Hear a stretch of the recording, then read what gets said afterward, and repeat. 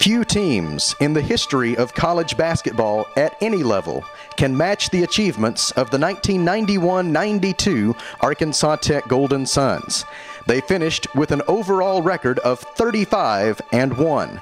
They won their final 29 games in a row, and each of their final 28 victories were by 12 points or more. After winning the AIC and NAIA District 17 titles, the Golden Suns breezed through the 1992 NAIA National Tournament, establishing tournament records for points scored and three-point field goals made along the way. Tech shot 60% from the field and 65% from three-point range during their five-game march through Jackson, Tennessee for the first national title in school history. Well, I coached that tournament how you coach a baseball pitcher pitching a no-hitter.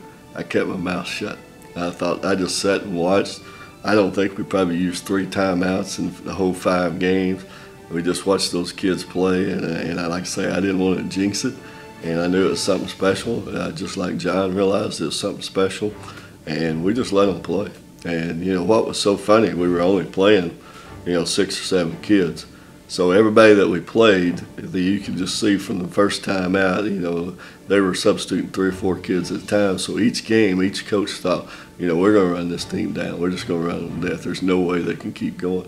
Well, those kids had played that way the whole year, so you wasn't going to run them down.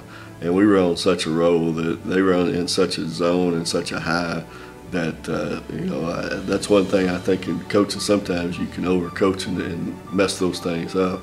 And I was mature enough at that time to know a little bit to leave them alone. And I just left them alone, let them play.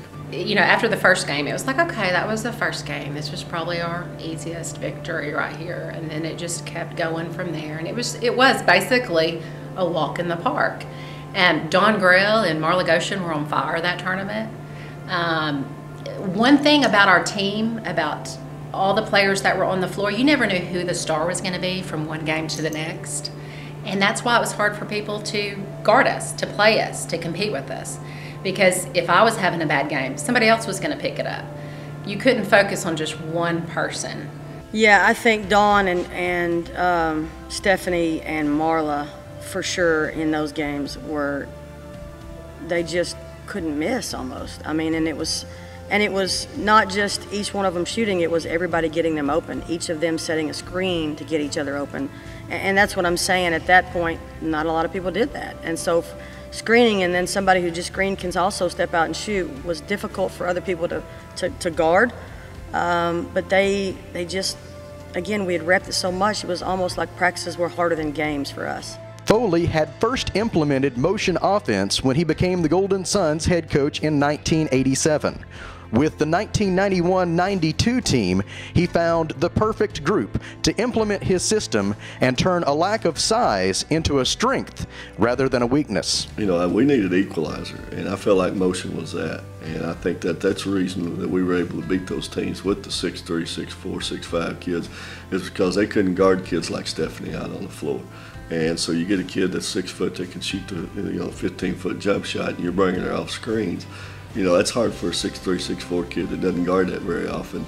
You get to have a chance to do that. Oh, I loved motion offense. Loved it because it just gave us the opportunity to do our thing. I mean, Coach Foley would break it down in practices to post play, to outside play, but for the most part, we were just kind of ad-libbing as we were out there, even though he gave us the skills in practice to pull it off.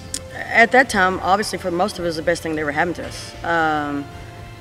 Back then, it was obviously something that every college athlete wants to be. Again, not something that we set out necessarily to do, but very, very special. The fans at Arkansas Tech were always so good to us and kind of accepted us. We all knew each other's parents. I mean, it was such a family atmosphere for us because we were all so close to living in Russellville. I mean, me, Atkins, Allison Atkins, Dawn's Conway, or Greenbrier, Stephanie Conway.